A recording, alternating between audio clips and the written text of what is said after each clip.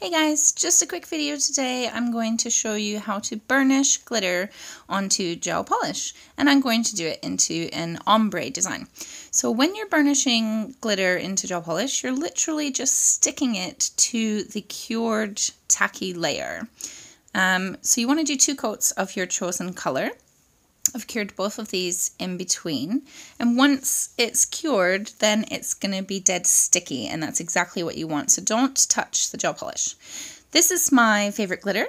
It's from Funky Sugar Glitter Mixes and it is called Glitzerland. It's very popular at Christmas time, as you can imagine, because it's like a holographic snowfall or something. Look at it over there sparkling away. I love this glitter.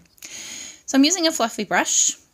I think these are typically like eyeshadow brushes or something, but I use it for glitter. So just get a little bit on the end of your brush like that and lay it at the top of the nail where the cuticle is. You can do it from the bottom as well, but it's much easier if you do it from the top. I'm not going to drag it down until I have all 5 fingers done. So I'm just going to lay it on there, press it down. Try not to touch any part of the nail with your brush that you want glitter to stick to, because once you touch it, it won't be sticky anymore. So when you have it laid down, clean your brush off, and then just drag your glitter down, pressing harder or softer depending on how much glitter you want on the nail. You can also do it like that. Just kind of swipe it down if you're pretty confident that you have the right amount of glitter at the cuticle. If you're not so confident, then just do it slowly. It's super easy.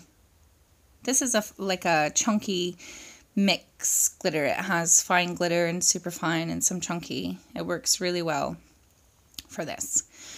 So when you're done that, clean off the excess glitter because you don't want to get it into your base coat.